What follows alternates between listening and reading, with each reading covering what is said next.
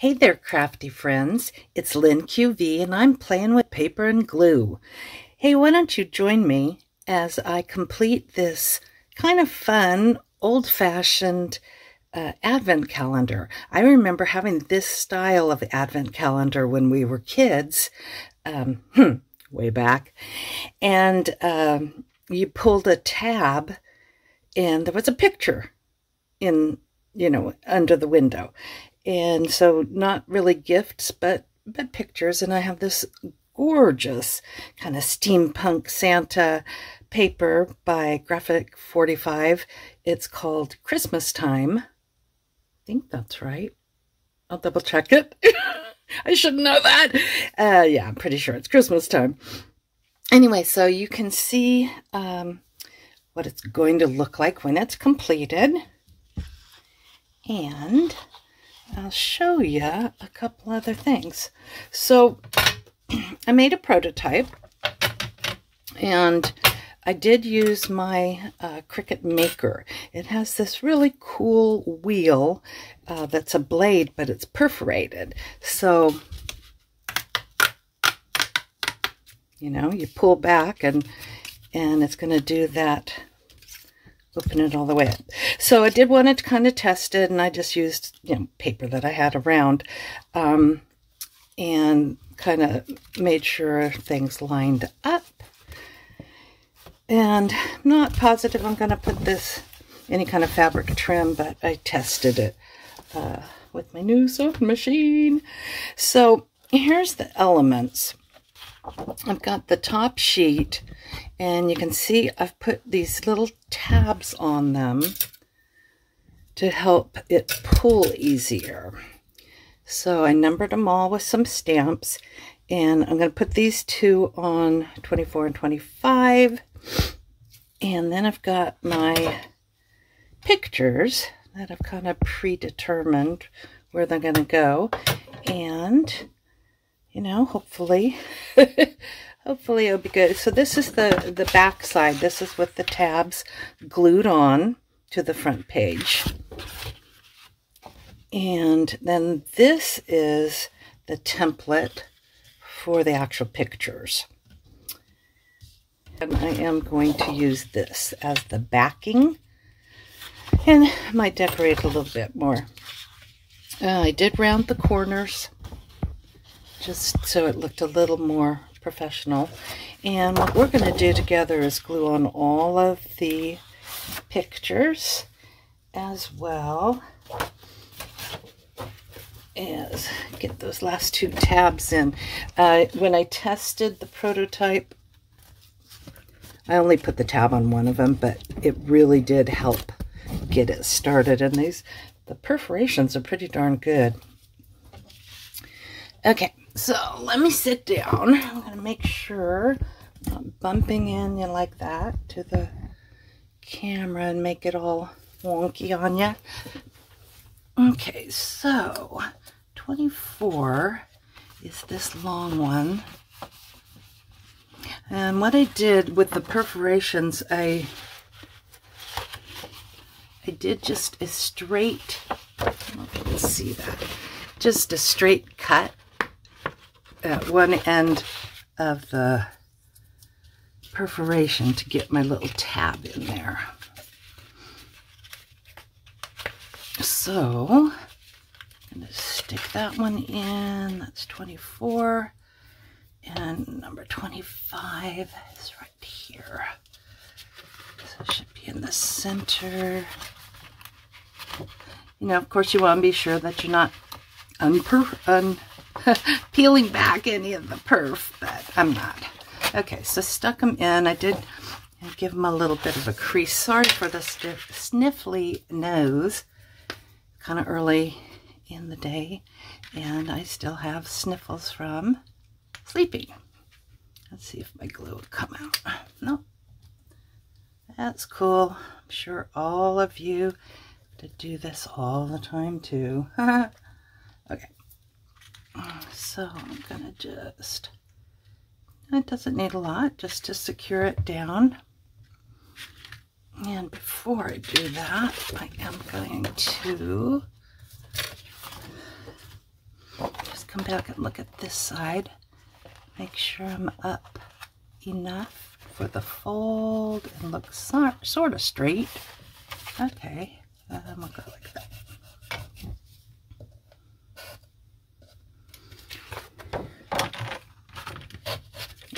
Good. All right, and then 24 is this one.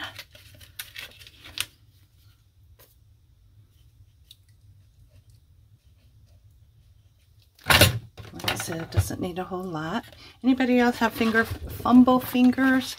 Boy, I feel like I do all the time. But I'm happy to say I'm learning so many new things since I started doing journals and paper crafts in general in 2019. And I was a little nervous with my health, thinking that some of my cognitive abilities were kind of dissipating, but I feel really good about all the new things I'm learning to do. So, okay, that is done. So I will definitely speed this part up once I get going. No, you don't need to watch me glue a bunch of stuff, right? Get my, love my brayer. Okay, and the laundry's done. I have to take it out so my clothes don't get wrinkly. I'll be right back. Oh, that turned off. Sorry. Plus, it looks like I need to come up a tad. Try that. Mostly in frame. Anyway, I was going to show you this adorable Santa and his jalopy.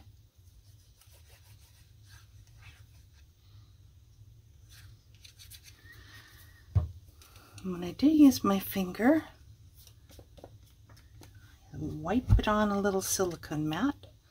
I will be showing you that for sure in an upcoming video.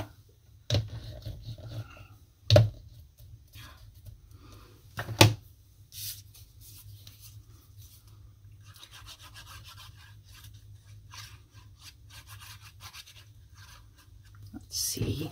Make sure. Yep. We are recording. Huh. I don't know what happened.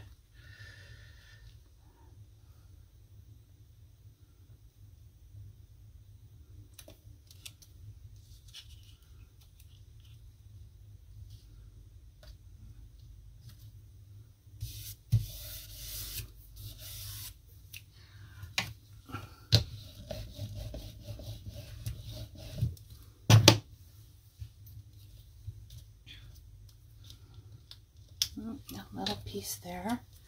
It's not really glued down. Go in. Some more glue.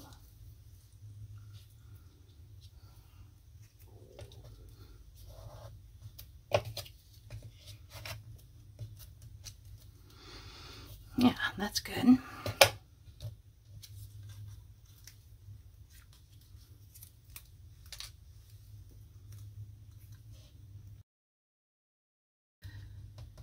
I want to strive for excellence, not perfection, because perfection is not obtainable, right? But we can do the best we can do. So let's move him up just a tad.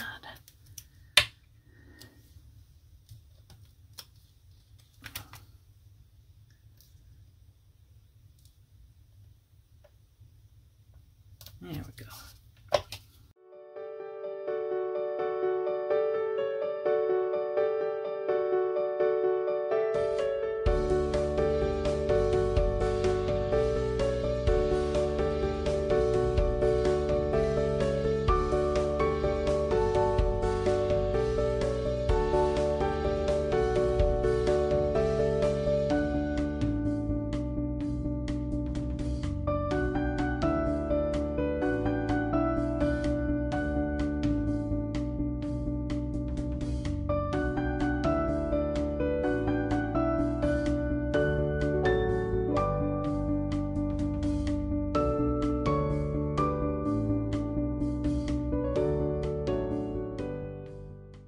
Okay.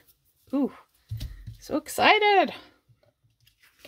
All right, so maybe we could do, let's see.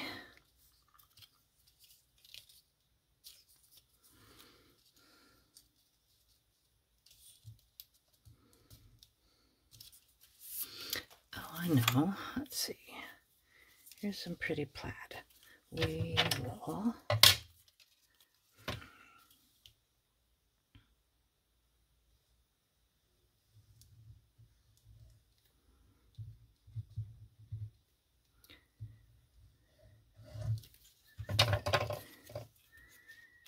get that right there.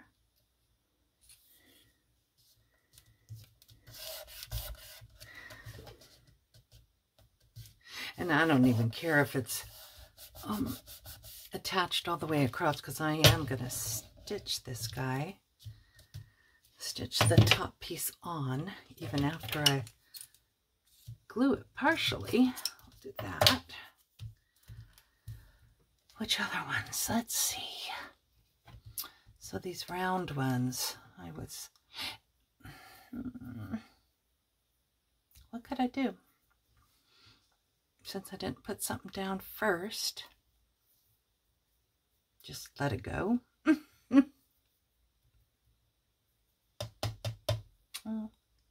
Oh, I have an idea.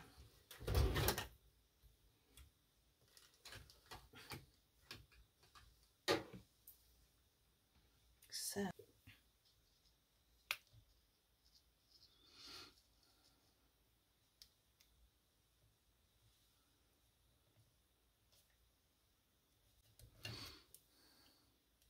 close enough, right? And this one would be even better, I think.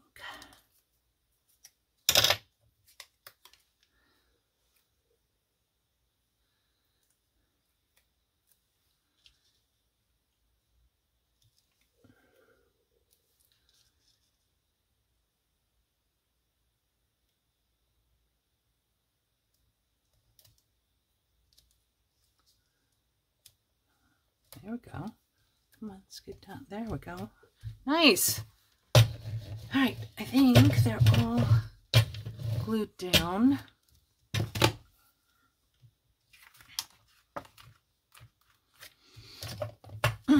So I might take this sheet off my prototype. Well, I guess at this point, if it doesn't fit, it doesn't fit, right? Okay, that's all right. So we'll be doing a slight glue, then we'll take it to the sewing machine. I did pull these two ribbons, actually a gold one too. I think this one, the sheer is just too light. Yeah, okay, that's all right. And this one's cute. And of course this one. I don't like this one, very vintage looking. Got a little crooked pin in there. Yeah, I don't know. I think because this already has some trim. If I had a really nice little lace maybe, but I don't really have anything big enough. So I'm going to leave it off. All right, time for us to go walk the doggies.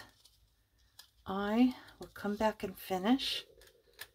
I'll do my sewing while I'm gone, and then I'll show you the end result.